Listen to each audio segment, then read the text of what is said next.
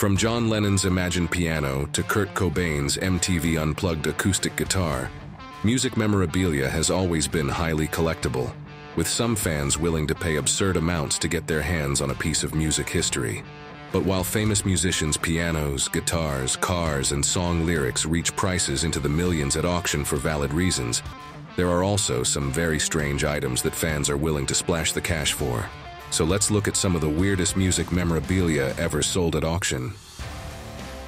Let's start off small with what might be one of the weirdest pieces of Beatles memorabilia ever to be sold: the Beatles chewing gum. That's right, in 2013, a piece of chewing gum supposedly chewed by one of the band members, it's unclear who, sold at auction for $380. What a bargain. And if someone's chewed chewing gum wasn't personal enough, what about a squeezed-out tube of nasal ointment?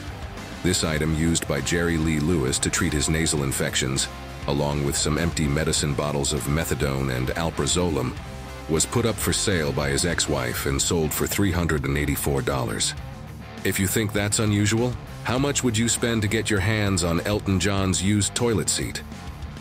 Well, in 2002, someone really wanted a piece of music history and paid $1,000 for the privilege of having Elton on the John. Apparently, fans will go to great lengths to own something a musician once used, just like in 2015, when a pizza plate that Kurt Cobain used sold for $22,400. Cobain didn't just leave some pizza crumbs on it, he also wrote Nirvana's set list from their April 23, 1990 show in Washington, D.C. on the plate. Now, that's a piece of memorabilia you can really sink your teeth into. Speaking of teeth, this next item is another weird piece of Beatles memorabilia, one of John Lennon's molars to be precise. It is said to have been extracted by Lennon's former housekeeper and then purchased for $31,000 by a Canadian dentist who hinted at using it to clone the iconic Beatle. And as for other pricey body parts, the luscious locks of musicians' hair have always been highly sought after for some strange reason. A lock of David Bowie's hair once sold at auction for $3,500. It was originally gifted by Bowie to a fan with a note stating, "Hairs to you, Bowie," who later sold it at auction. Another hairy collectible comes from Willie Nelson.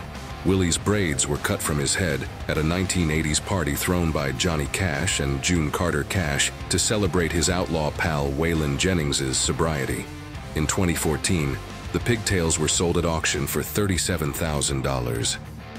But the prize for the most expensive lock of hair to ever be sold goes to Elvis Presley. This particular lock of hair was snipped by Elvis's personal barber and sold for an astonishing $115,000 at auction.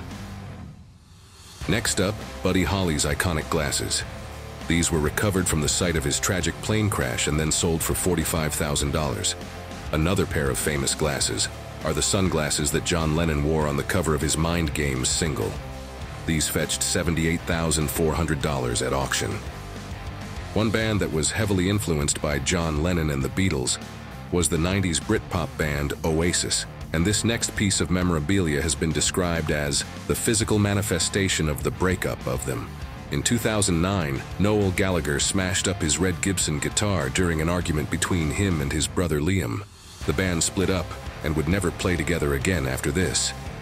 The damaged guitar sold for $405,000 and was bought by an anonymous European buyer, probably by Liam in the hope the band will one day get back together. Another damaged guitar that sold for a ridiculous amount is one of Jimi Hendrix's torched Fender Stratocasters. Hendrix set a couple of guitars ablaze on stage during his career, doing it for the first time at a show in London in 1967. That guitar later sold for $604,000 in 2008. Jimi Hendrix isn't the only one that's had his burnt items sold. In 1984, a pyrotechnical accident singed some of Michael Jackson's hair while filming a Pepsi ad. 12 strands of that charred hair sold for $1,500. If you thought that was weird, what about a pair of Michael Jackson's soiled underwear? Not weird enough? Well, what about a pair of Michael Jackson's soiled underwear in an evidence bag sealed with police tape? In 2008, one avid collector bought them after they were listed on eBay for a staggering $1 million. The pair of underwear were originally confiscated and used as evidence during Jackson's infamous court case. But the most bizarre and most expensive piece of memorabilia ever sold at auction is this weird-looking life-size golden statue of Michael and his beloved pet chimpanzee, Bubbles, which sold for nearly $7.5 million. If you liked this video, give it a like and subscribe. See you next time on The Origins of Songs.